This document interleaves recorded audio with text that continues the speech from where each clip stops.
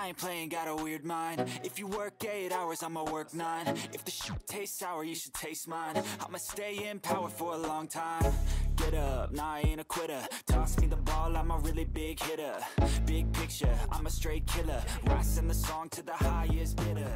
Got juice, got gas. Hello everyone, Uncle Charles Walhingford back again with another product review dealing with style, fashion, and image. And today I am reviewing this suit, my new suit from Joseph Abboud. It is a light gray linen suit that is double-breasted light gray linen suit. And I want to bring about some ideas on how to actually purchase these, why you should purchase something like this, and what should go with it. When you have a suit separate off the rack, sometimes it has a negative connotation to it. It's not necessary. It's not usually a bad product. It's just not made for you, because the other option is to have a suit made for you. I cannot get a regular suit that is not a suit separate. I have to buy suits I have to buy suit separates because of my measurements. My measurements aren't weird. You're looking at me like that.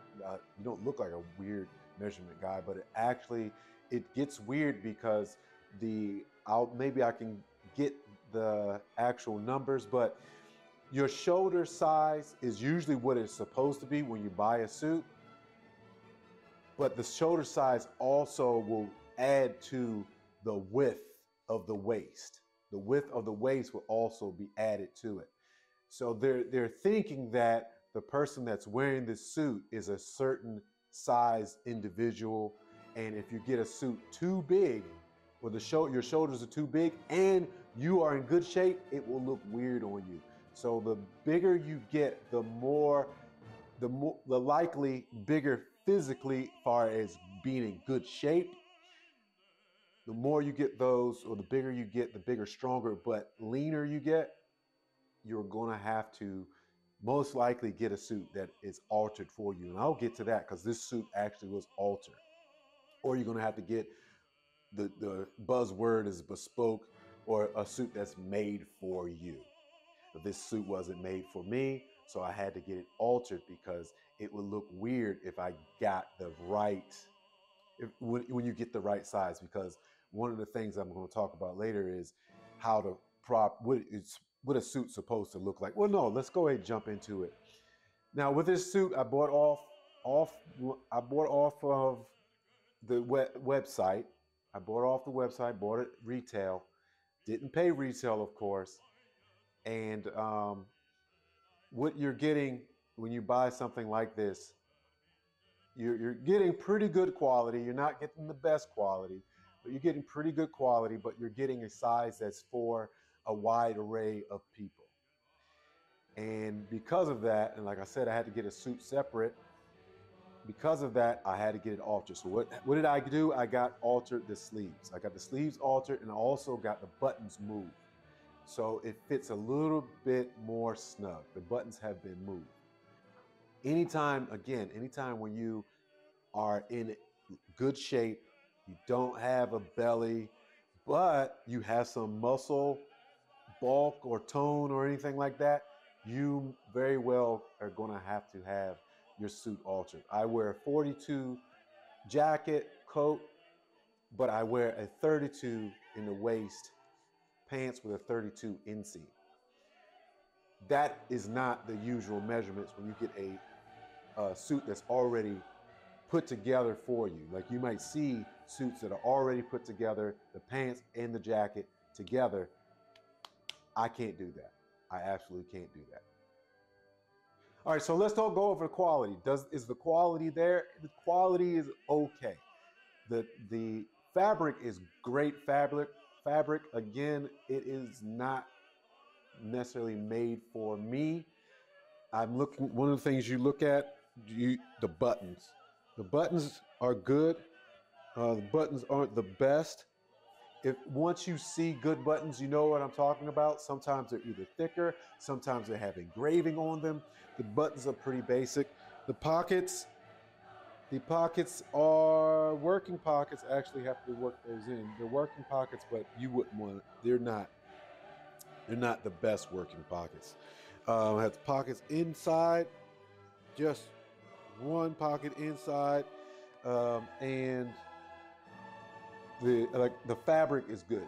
We have very good fabric. I feel really good in this. I feel really nice in this, and it feels very light. And we'll get to that in a second. Again, I had to have this altered with the sleeves, so this very well was going to be too big in the sleeves, but it's the right size in the shoulders. Right size in the shoulders. All right, let's go into how I styled it, and then lastly we'll go into why I purchased yet another linen suit. So the main focus when I style this is the tie. And to add a little bit to the tie, I have a collar bar on the tie, right under the tie to add to the attention to the tie. Also, to allow the tie to be the absolute main focus, I went with an all white shirt with a club collar. So it's a club collar with the collar bar, and the collar bar will bring attention to the tie. And the tie is in pink. Now, this is not all pink. It's almost like a pink plaid, very small pink plaid with gray. That, to me, was just enough. I don't like to wear pink too much. Pink is a little bit too dramatic. I'll put it that way. Pink can be a little bit too dramatic. I'm not against it, but I like to have a little bit of it. And because of that dramatic color, I went with rose boutonniere. The reason why I went with that color is because I didn't want it to overshadow anything, but I think it would have looked a little bit too plain. It would have been too plain not to have the boutonniere. I don't like, just my personal style, I don't like to have tie, boutonniere, and pocket square. I don't like to put those three together. I like to have either a boutonniere in a tie or a pocket square in a tie. I don't really like to have the boutonniere, pocket square, and tie. I think that's a little bit too much. And then adding to that would be the collar pin. The collar pin adds to it, and I think that would just be too jumbled up, too many ideas going all at the same time. That's why I went that way.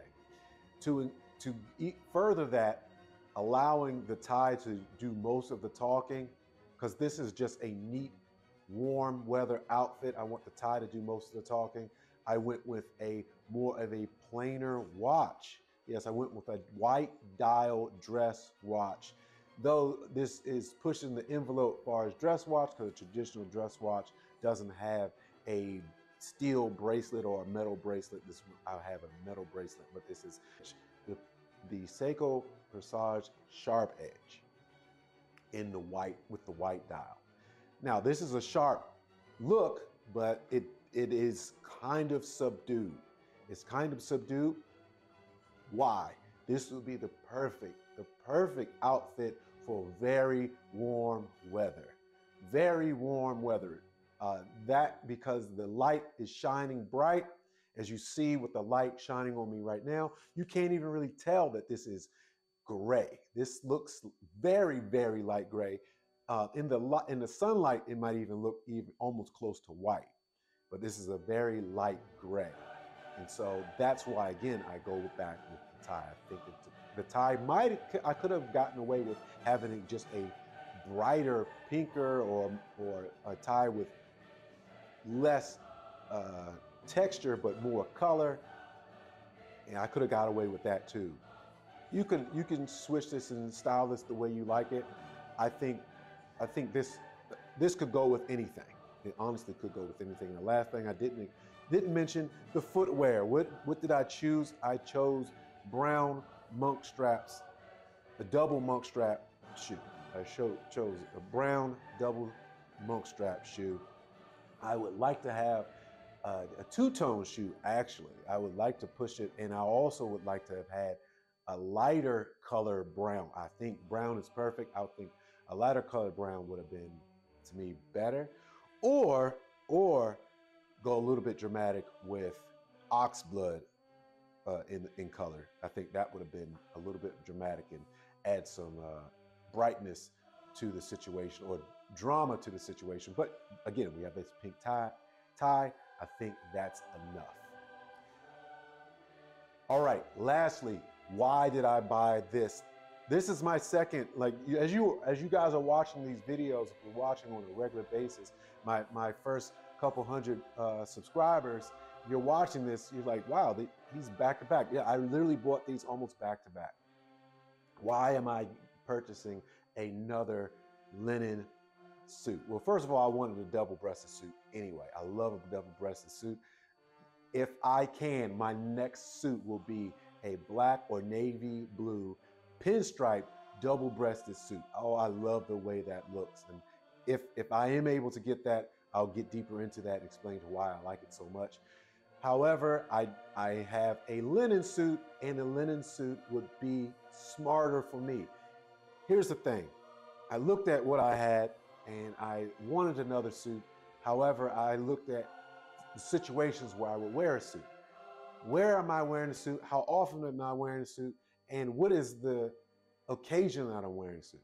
A lot of times I'm wearing a suit in a celebration in warm weather. So a regular suit, a navy blue pinstripe suit, isn't going to get worn as much as I want it to be worn. So I went ahead and purchased this particular suit because of the reality and the practicality of when, where, and how often I would wear a suit, any suit, especially what kind of material that I would choose to have. All right, that is it. That's it for now, ladies and gentlemen. I hope you liked this video. I hope this opened your eyes and gave you some ideas on how to dress a little bit nicer, how dressing nicer can be easier, how dressing nice isn't going to be hot, so you buy a linen suit. I think that's it, guys. Don't forget to leave a comment and share. I'm Uncle Charles Walhingford. I'm just here to help.